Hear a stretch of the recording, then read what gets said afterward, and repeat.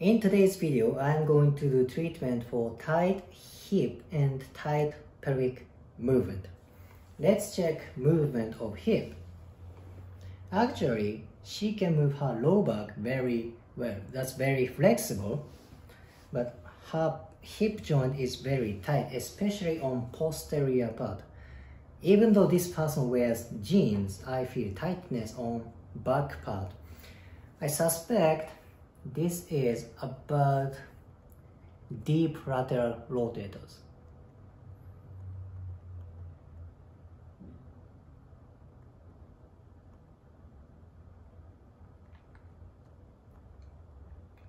Tightness of hip joint can affect pelvic movement because literally hip and pelvis are connected.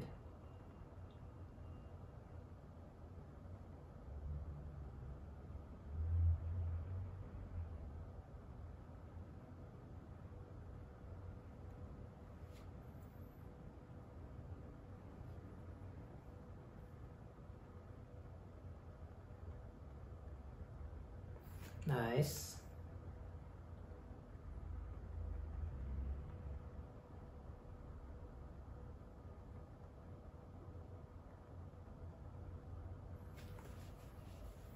Little bit more. This is posterior part of gluteus medius.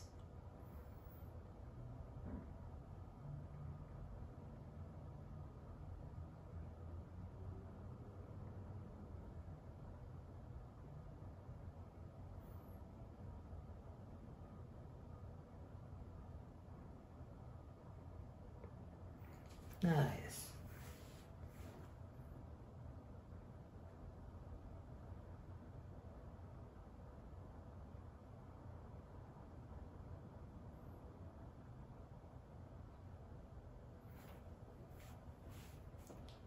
A little bit more on back side.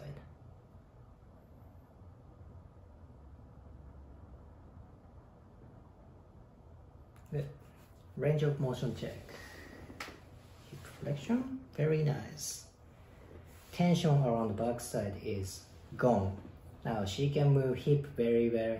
Her pelvis moves, then her lumbar spine moves even more. I feel length through whole complex of lower extremity. So I love working on this place because it has huge effect for this complex.